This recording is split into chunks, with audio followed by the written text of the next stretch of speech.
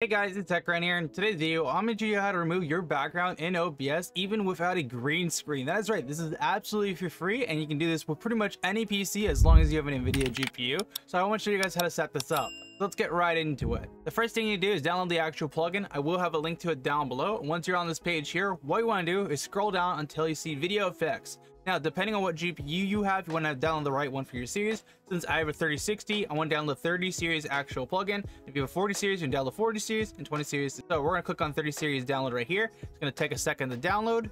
Once it finishes downloading, you should get a notification that it's actually good to go, which you can see here we have access to it. So we're gonna go to our file explorer. We're gonna go in here and go into our downloads, and then when you want to find the actual plugin, you want to open it on up and just quickly install it, which is as easy as clicking yes and making sure to click I agree, and then it just installs by itself. Once that's finished, you should be able to see it close, and you should close it like so and then open up OBS. Once you finish installing the plugin, all you have to do is open OBS, and then you want to apply the actual effect to your actual webcam. So you can see I have this camera right here, which you can see I want to remove the background for the curtain stuff.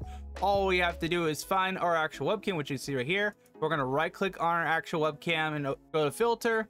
Then you can click either the plus icon or right click in actually your filter effects. Click add and find the actual NVIDIA background removal. Once you apply this, you should see it automatically kick into effect and remove your background, which looks pretty good in itself already, and it doesn't really require that much on your GPU. You can focus on a few things. You can focus on quality, or you can focus on performance, and either one will do pretty good. Like you see, performance does better with actually removing my chair, while quality makes it so you can see my chair a little bit more. So that's pretty sick. And then you of course can just adjust it around your little guide to wherever you want. So if you want to make it like pop up on your screen without your background, it works pretty well. And you of course can add an actual image to the background if you want to. Just place it right behind me, and when doing so, you can see we're in space now, which is pretty cool. So you can do some really sick stuff with this if you really want to. My microphone is black, so it's actually like lets me hide my hand behind it, which is kind of funny. But you can see this plugin is actually really freaking cool. But if you guys did find this video helpful, then you know what to do. Make sure to smash the like button and hit subscribe so I miss on future tech content. We're almost like at 8,000 subscribers. So you want to help us reach that goal,